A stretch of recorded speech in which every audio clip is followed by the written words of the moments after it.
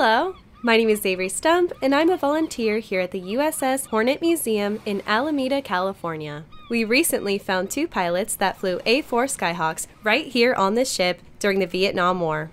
Get ready, we are about to reconnect two Marine Corps naval aviators to tell some Skyhawk stories. Roy Crane and Joedy Gardner hadn't seen each other in over 50 years. It was my favorite airplane. I flew, about 8 different aircraft in the Marine Corps. This was by far my favorite. So this is mine. I've off and on for 13 years, and I got something like 2,000 hours plus in it. We had some encounters, remember? Oh, yeah. VMA 214, Detachment November. They were assigned to intercept Russian aircraft, specifically the Tu-16 Badger. The Russians decided to come out of Vladivostok and overfly the task force. And so we had a certain way we had to come up to the Badger, otherwise we could be considered hostile. Yeah, so we had to get up high, walk our way down, and Roy's on my wing at that time. So I'm taking my picture with my handheld camera, and these guns are tracking me to and from on a turn. And I'm watching this. What the hell are they doing? Ooh, I may have to roll in here. But Roy got right up beside it, and he just crawled right up to the main cockpit. And I was taking right pictures, in there, flying with my stick between my knees to keep myself level.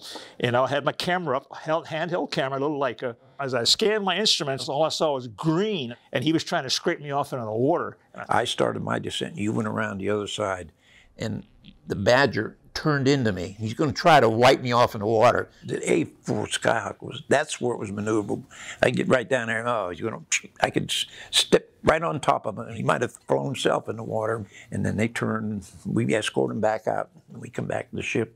Remember the thing in Top Gun about this canopy-to-canopy thing where one guy's rolling up and upside over the enemy? In that situation. You got pretty close, but we were a single-seat aircraft, and we had to fly the airplane and take the pictures all the time.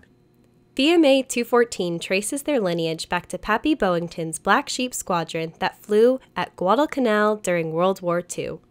Because the squadron was made up of pilots that were not assigned to any squadron, and very few of their aircraft were reliable, they chose the name Black Sheep.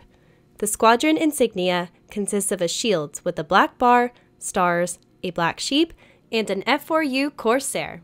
Subsequent to that, then when we got signed to the detachment on the USS Hornet, Joedy here designed this patch, and you based it upon the 214 original patch, which you added the USS Hornet at the bottom. You also put the A-4 Skyhawk in the middle there. Other than that, it was an original thing. What many of these made? I think it's 10 or so like that.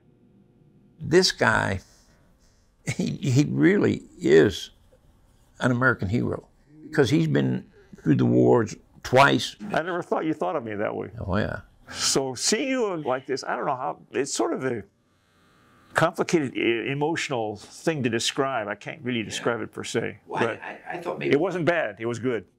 So out of the two of you, who's the better pilot? I am. It was so great getting these two back together. As luck would have it, we found a third pilot from their very same squadron, Al Potenza. Hornet Tales, take one. We've traveled down to Orange County, Southern California to reunite 3 Marine Corps pilots who have not seen each other since 1964. This is the A-4 Skyhawk. This is the type of aircraft they flew off the Hornet in the 1960s. Let's get them mic'd up and see what they gotta say. Potenza came aboard, made a nice approach right over the fantail, and the deck pitched up, and of course he's touching down, so 2 forces come together, and it blew the left tire. The wheels hit the thing. Yeah. Everything should have been fine, and all of a sudden the ship. That thing was Yeah. That's one of the hazards of that. If there's a rolling and pitching of the deck. Not all landings are smooth. Al Potenza was lucky that when his landing gear broke, he still landed safely. One of the other pilots wasn't so lucky. Bill Hale ended up dangling off the side of the ship. What happened was the ship turned, he's sitting on the flight deck with nobody on him, and his engine shut down and the canopy was open, and his airplane started sliding and went right into the catwalk. As I flew over the top, whoa, was he all right? On file, I saw the plane go like this, go. Down. Doom. In fact, Bill made captain while he was on that cruise. He slid off the side and You're a captain now. It was actually Major Kern wanted all 6 of us in a group.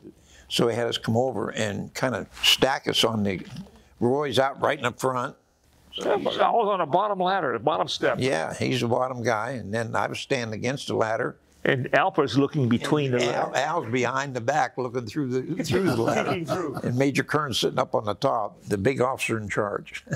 There were 6 of us initially, 3 of them, which all have since been flown west. On behalf of the USS Hornet Museum, we'd love to present you with these plaques. Each plaque has its own section of the original flight deck from CVS 12. Oh, wow. Oh, boy. Wow. Each one just for you. Wow, thank you.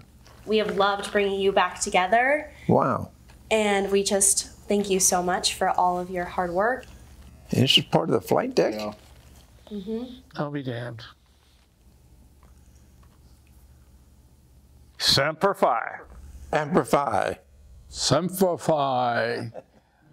Always faithful. Semper Fi.